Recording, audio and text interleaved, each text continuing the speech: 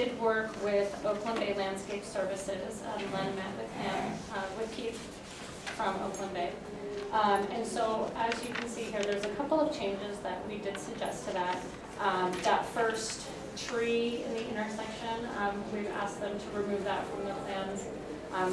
We're, especially in the first couple of years as it's growing up, will obscure the sign, and again kind of create more of a curtain versus open space.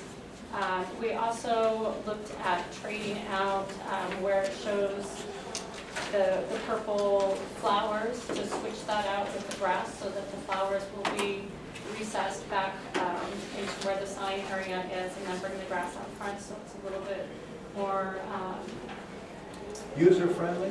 Very much so, yes. Will stand up better to pedestrian traffic. Yes.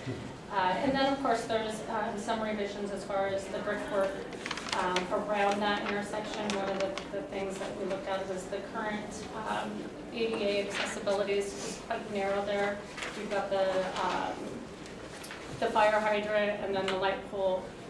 It just makes it kind of a funny way to get around. So we added in some extra brickwork right there to make it a little bit more accessible for pedestrian traffic as well.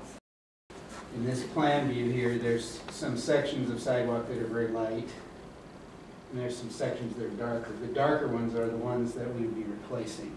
So the corner would remain, and from here on back up Railroad Avenue would remain.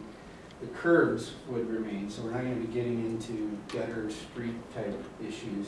So it's just flat work, concrete, and it's these darker areas here. The light pole is very close to the corner of this corner section, and there's ramps going both directions off of that corner section of sidewalk.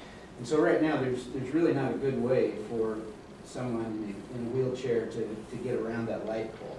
And so our thought was to add brick or some kind of paver back behind so that there's actually a clear path there.